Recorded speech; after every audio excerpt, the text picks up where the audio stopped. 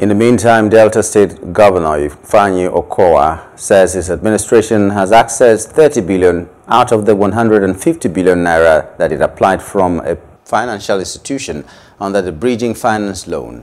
The state governor and vice presidential candidate of the People's Democratic Party made this known while fielding questions from journalists shortly after inspecting some projects in Asaba, the state capital. Our correspondent in Asaba, Okpomejero Friday, reports that Governor Okowa said 25 billion naira out of the 30 billion naira bridging finance already accessed by the state government has been deployed into some projects, while the remaining 5 billion naira was channeled into the payment of pensioners in the Bureau for State Pensions and the Local Government Pensions Bureau.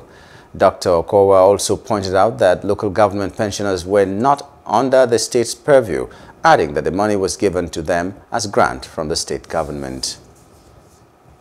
Unfortunately, as of today, from the last report I got, we have only been able to access 30 billion of it, and we have deployed it into various projects.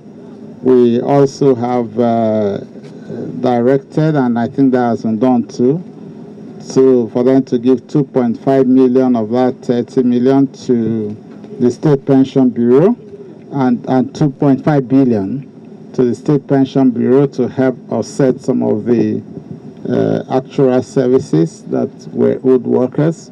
And we have also given a grant of 2.5 billion to the Local Government Pension Bureau. Local governments are not under us, but it's an assistance in grant to the Local Government Pension Bureau to help soften the monies that they are owing the local government pensioners in terms of actual services.